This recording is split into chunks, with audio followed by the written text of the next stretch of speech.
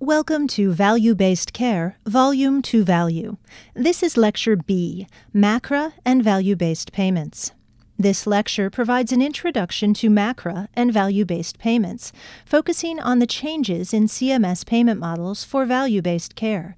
This lecture provides a review of U.S. legislation enacted through MACRA and specifically on how the merit-based incentive payment system incorporates several existing programs for reporting, measurement, and the meaningful use of certified electronic health records in order to support the move to value-based payment models. The objectives for this lecture are to describe alternative payment models, discuss the changes in the Centers for Medicare and Medicaid Services, or CMS, payment models toward value-based care incentive programs, discuss how electronic information and data can support organizational readiness for these alternative payment models, discuss how data acquired from electronic information systems can support alternative payment models. To support the shift to value-based care, new types of payment models have emerged. This lesson provides an overview of these current and emerging payment models.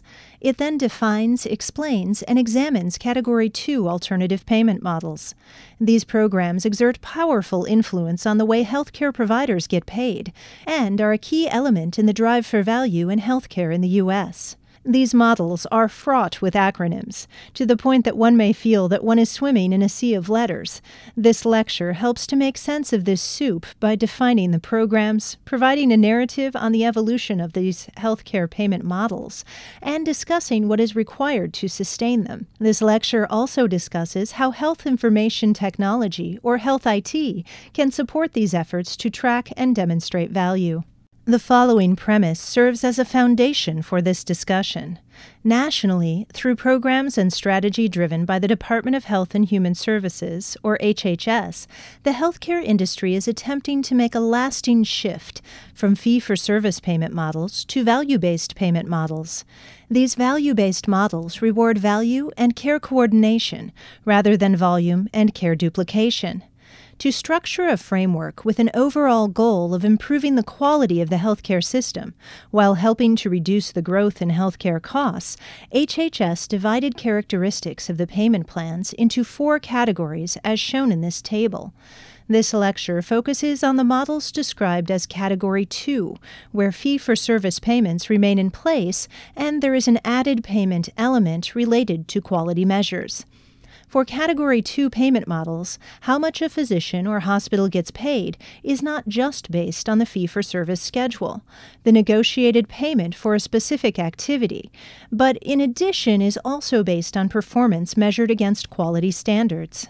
The Medicare Access and Children's Health Insurance Program, or CHIP Reauthorization Act, or MACRA, is the name of a piece of legislation that changed 3 elements of the Medicare payment model.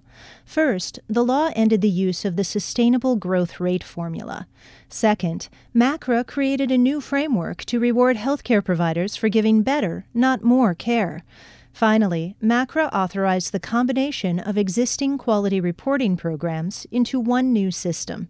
It is important to note that the focus of MACRA is on Medicare clinicians, and that many of the changes included in the MACRA proposed rule that was released by CMS in April 2016 do not directly impact hospitals and Medicaid providers.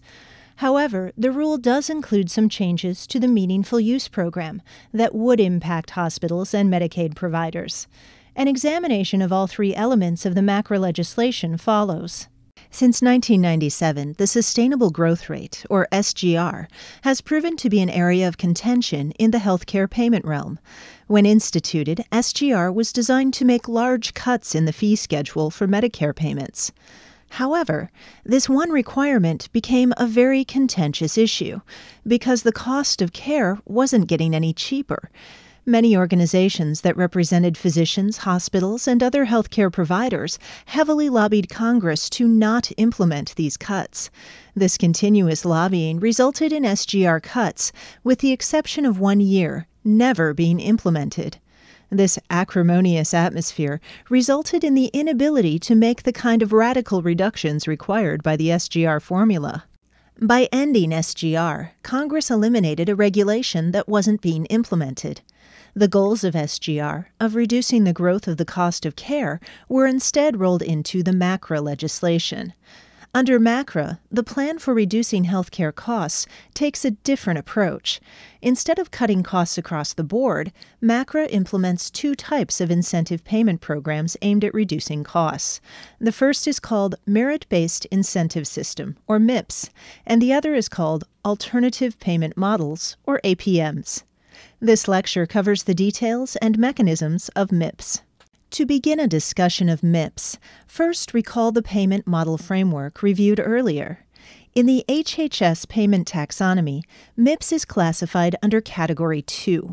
This makes MIPS a payment model that is based on both the fee-for-service schedule and performance-measured quality standards. The first performance period for MIPS is scheduled for 2017, with the first payment adjustments and bonuses scheduled for 2019. The MACRA proposed rule that lays out all the details for implementation was released in April 2016 for a 60-day comment period. The final rule can be expected to be released later in 2016. The MACRA legislation combined payment programs that already existed and added new elements to them to create MIPS. These programs include the Physician Quality Reporting System, or PQRS, the Value-Based Modifier, or VBM, and the Medicare Electronic Health Records, or EHR, incentive program, often referred to as meaningful use. MIPS, as a single program, is designed to incent providers to take action based on quality, resource use, clinical practice improvement, and the meaningful use of certified EHR technology. Additionally, the value-based modifier is designed to create incentives for healthcare providers to control the cost of care. In MIPS, elements of the existing meaningful use of EHRs, PQRS, and the value-based modifier programs will work together to affect a provider's Medicare payments. Through this combination of programs, a payment model that includes fee-for-service with incentives is being created. Although healthcare providers need to start learning about the proposed rule, there may be additional changes made before the final rule is published, so it will be very important to stay informed. Increasing the impact of incentive programs is a strategy that CMS used in the past and is also implementing for the future through the MIPS payment structure. With MIPS, eligible clinicians, either as individuals or a group, receive a MIPS composite performance score based on 4 factors. These factors include quality, resource use, clinical practice improvement activities, and advancing care information. Advancing care information focuses on health information exchange, e-prescribing, electronic patient engagement, and other health IT-focused activities. This composite performance score determines the amount of adjustment to a provider's base rate of Medicare Part B payment. For 2019, CMS set the maximum amount of adjustment from MIPS to 4%. As the image on this slide shows, the percentage of the adjustment amount increases over time, reaching a maximum of 9% by 2022 in the proposed rule. At 9%, the penalties incurred can start to have significant impact. Thus, by 2022, CMS is expecting to see these MIPS payment incentive programs largely affect the way healthcare is both paid for and provided. However, to understand whether this goal is achievable requires a deeper examination of the programs combined under MACRA and MIPS. The next part of this lecture examines each of these pieces. To continue to explore the pieces of MIPS, a discussion of how the Physician Quality Reporting System, or PQRS, affects physicians is necessary. PQRS aims to affect ambulatory care, not care delivered through hospitals. It's a program that uses penalties referred to as negative payment adjustments to promote the reporting of quality information. PQRS affects those people who are classified as eligible professionals, or EPs, within the PQRS program. This term, with a few very minor exceptions, applies to everyone who bills Medicare and who writes prescriptions. There is some overlap between the PQRS and MU definitions of EP, but there are some PQRS EPs who are not MU EPs. Beginning in 2016, EPs automatically are penalized for not doing PQRS reporting. Starting in 2017, PQRS will merge into MIPS. Currently, all EPs must report on 9 measures from at least 3 of the 6 National Quality Strategy, or NQS domains. The PQRS measures consist of either process improvement measures or healthcare outcomes measures within these strategies. The 6 NQS domains include patient safety, effective clinical care, person and caregiver-centered experience and outcome, community and/or population health, communication and care coordination, and efficiency and cost reduction. Each of these domains merits some further exploration. The strategy of patient safety focuses on making care safer by reducing harm caused in the delivery of care. The strategy of effective clinical care promotes the most effective prevention and treatment practices for the leading causes of mortality by measuring clinical care processes linked to outcomes based on evidence and practice guidelines. The quality measures for the strategy of person and caregiver-centered experience and outcome are designed to measure how a patient and her family members or authorized caregivers perceive the quality of care. For example, this domain includes measures of organizational structures or processes that foster the inclusion of persons and family members as active members of the healthcare team and collaborative partners with providers and provider organizations. The strategy of community and population health is a domain concerned with prevention. This strategy signifies the most radical shift with the fee-for-service payment model. Quality measures for this domain include the types of clinical and preventative services that were performed to improve the health of the overall population that the provider serves. The population health domain is one that requires healthcare providers to think about their job in a way that is very different from the fee-for-service business model, which provides little or no incentive to be concerned with prevention or overall health of a group of patients. The strategy of communication and care coordination concerns appropriate and timely receiving and sharing of information with patients and various caregivers. Finally, in the domain of efficiency and cost reduction are the quality measures that reflect efforts to lower costs, reduce errors, and significantly improve outcomes. These are measures of appropriate use of healthcare resources or inefficiencies in healthcare delivery. PQRS permits providers to submit reports that show the results of their efforts via a variety of mechanisms. These include Certified Electronic Health Record Technology, or CEHRT, allowing reporting directly from the EHR, Qualified PQRS Registry, Qualified Clinical Data Registry, or QCDR, and Medicare Part D claims submitted to CMS. Physicians, as one of the primary stakeholder groups to be affected by these changes, have been particularly troubled by these multiple reporting options. Their concerns stem not only from the need to pick an option, but depending on which measures they're reporting on, all of the measures can't be reported by all the reporting mechanisms. MU, through a staged implementation, provides incentives for EPs to adopt the technology required to ease this burden of reporting. At the outset, HHS and CMS recognized such adoption would require a phased implementation strategy. A timeline beginning in 2011 was Stage 1 and extending to 2021 was published. Based upon feedback received from various stakeholders, these bodies have adjusted the timeline and program requirements to better support the implementation of the program. The widespread adoption of CEHRT, stemming from the growing reliance on electronic reporting, also helps ease this burden of reporting and seeks to reconcile the problems of multiple reporting avenues. Increasingly, what is required to be measured are those pieces of data that come directly out of the certified electronic health record, rather than via extraction of records or analysis of billing information. This evolution in reporting increases accuracy and also provides faster feedback to the providers, who can see how they are performing against the measures by looking at their systems. Reporting is one concern stakeholders have regarding the ability to implement value-based payment models, including MIPS. Another area of consideration involves knowing enough about the measurement itself. This concern comes from the fact that what goes into developing the requirements for the measure can have a large effect on the way people are paid or the way healthcare is delivered. Thus, measure development is highly complex and can be politically charged.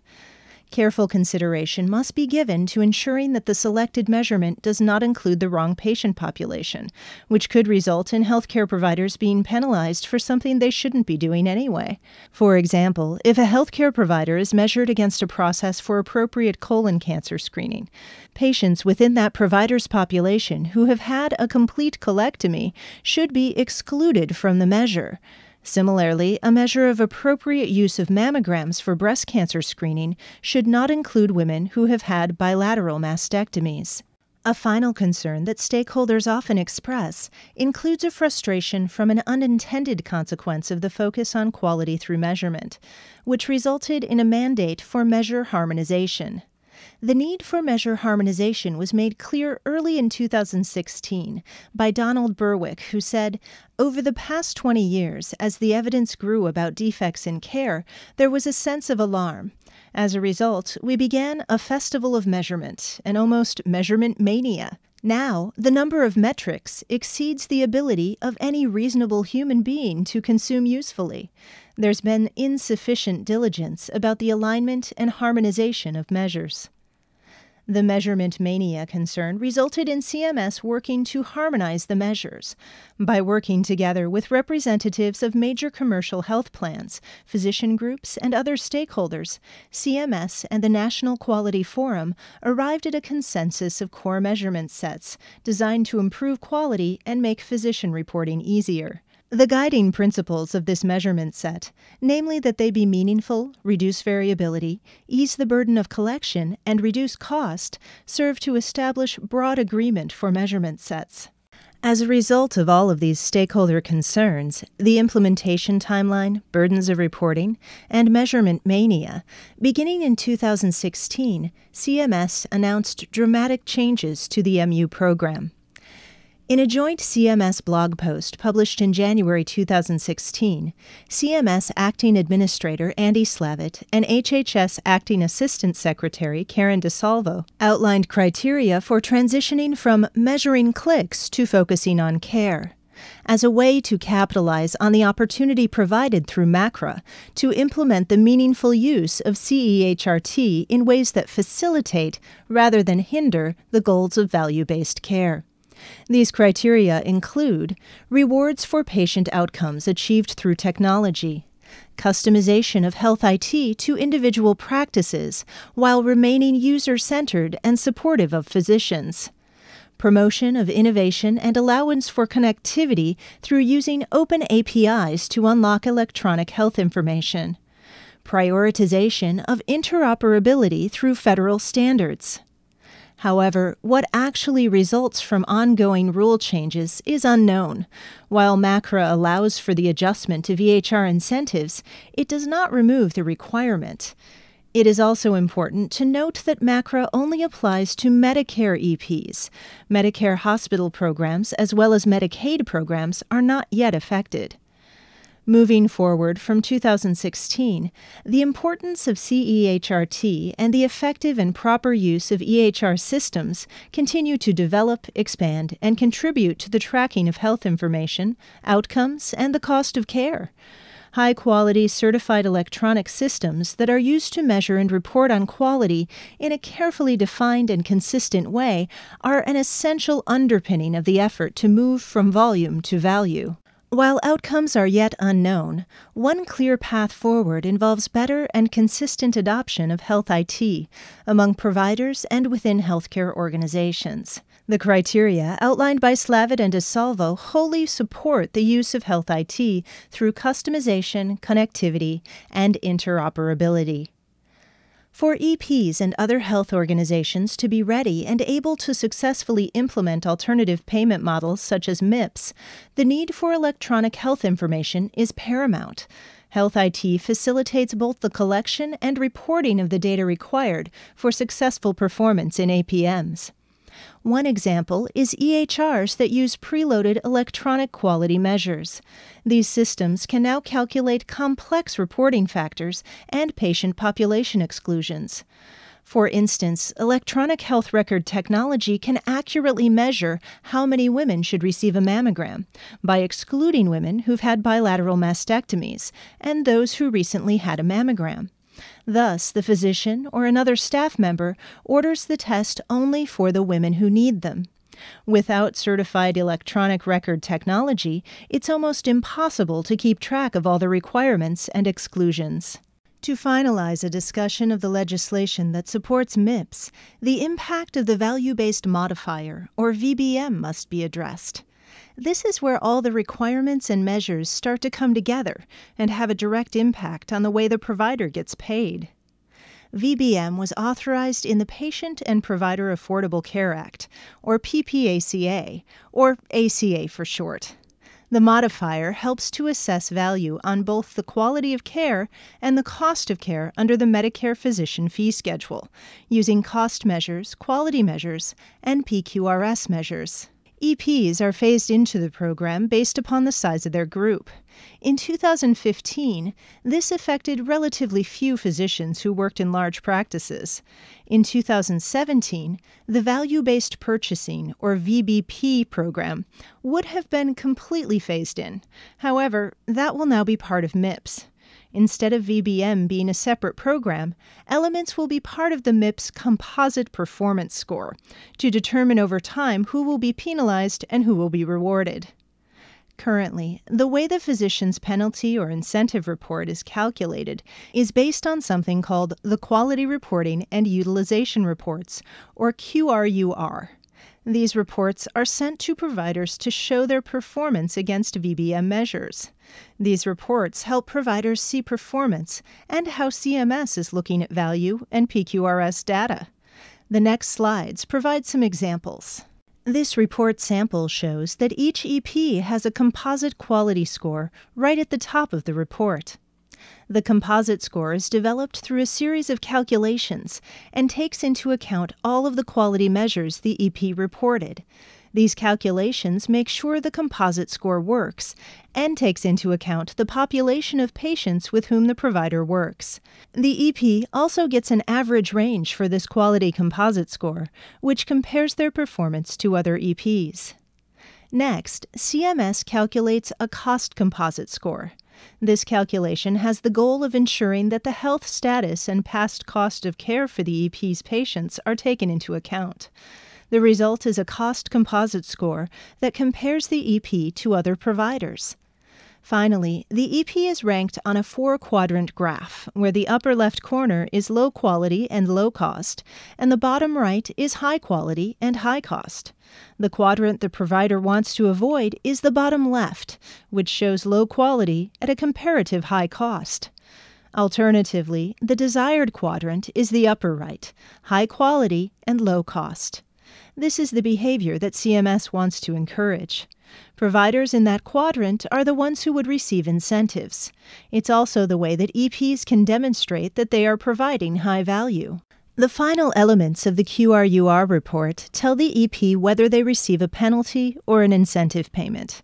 These currently range from a 1% penalty to an incentive of twice the adjusted fee schedule, but will become part of MIPS.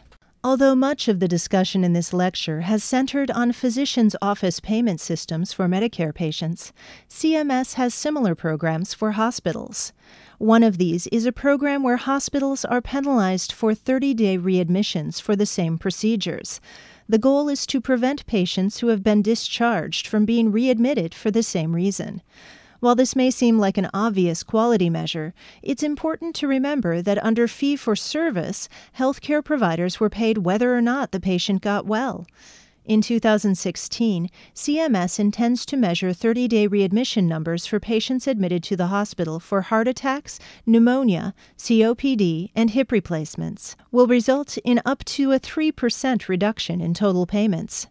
Such penalties have begun to affect the way hospitals budget their costs and review their results.